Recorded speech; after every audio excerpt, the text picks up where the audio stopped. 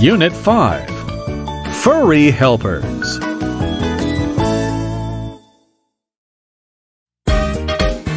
Reading.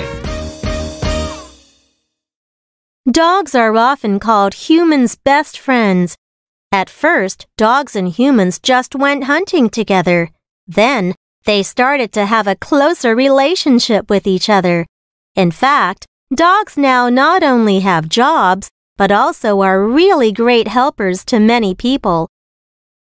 What jobs can dogs do? You may first think of a police dog or a herding dog. However, dogs can do more. I will show you some other examples. Sherry is a detection dog. She works at places like airports and post offices. Her job is to find illegal things. These things could be food or drugs. When she smells something strange, she will sit down to give people the message. Thunder serves as a search dog. Thanks to his good sense of smell, he can find missing people easily. We can often see him after big earthquakes, since he can get into the fallen houses and look for the people quickly.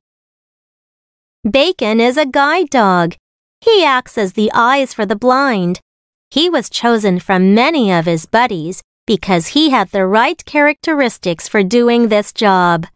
Bacon was taught not only to read traffic lights, but to follow voice orders.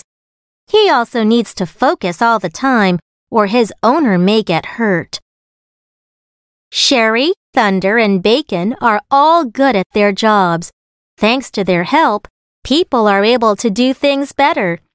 Though a lot of time and energy are needed to train these working dogs, as humans' best friends, they certainly are more than just pets.